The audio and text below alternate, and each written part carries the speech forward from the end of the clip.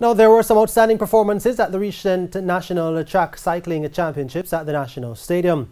But a closer look revealed that many of the top performers share the same surname. More in this report.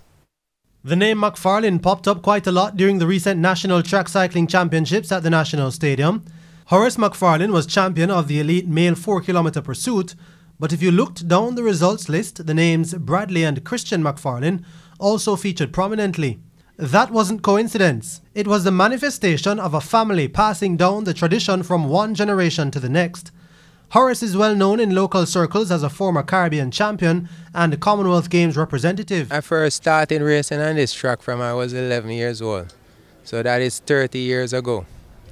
My father, Edmund McFarlane, took me here to watch race, and I was amazed. And I said, "Daddy, can I get a chance to race?" And he said, "Yes." And they put me in the junior event. The first race I got third. And then from then I was hooked.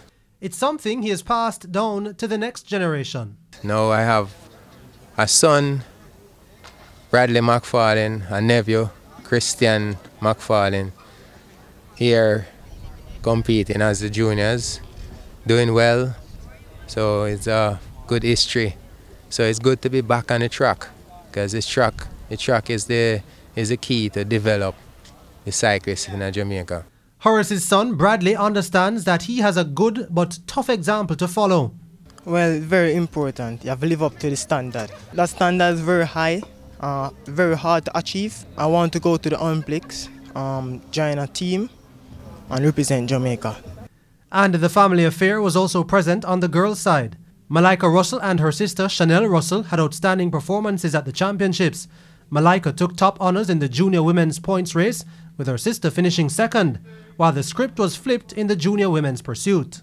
Yes, it's very fun because we can train together and it's competitive in a good way, and we can use each other's strengths to build the other person up. It's a great sport and we would like to go as far as we can in the sport, both of us.